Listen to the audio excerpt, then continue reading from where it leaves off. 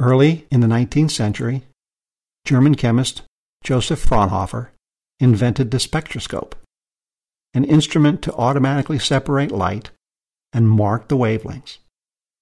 In so doing, he discovered that when he spread sunlight into a spectrum, the spectrum was crossed by a great number of fine, dark lines.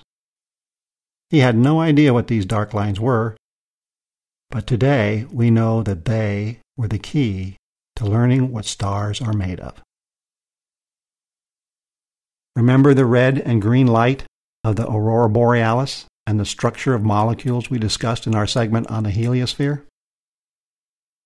The aurora is a good example of light being emitted as electrons change energy levels.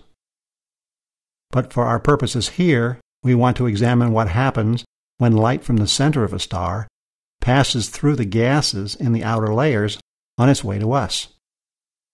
Here's how it works. When a photon with exactly the right energy level hits an electron orbiting a nucleus, its entire energy is transformed to the electron, which jumps to a higher energy level with a larger quantum number. The photon is eliminated. This creates absorption lines in a star's spectrum as light from the star travels through the star's atmosphere.